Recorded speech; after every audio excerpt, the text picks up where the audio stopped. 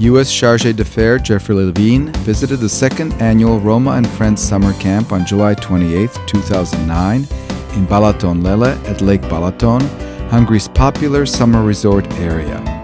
The camp brings together both Roma and non-Roma children from all over Hungary and their English teachers for 1 week to focus on teaching tolerance and to develop the youth's English language skills.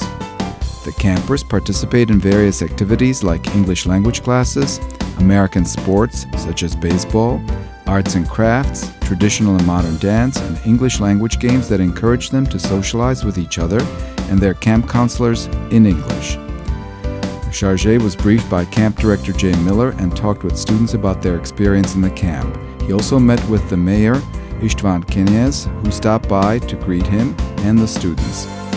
Chargé Levine wished the students a joyful stay and asked them to bring the message of tolerance back home and share it with their community.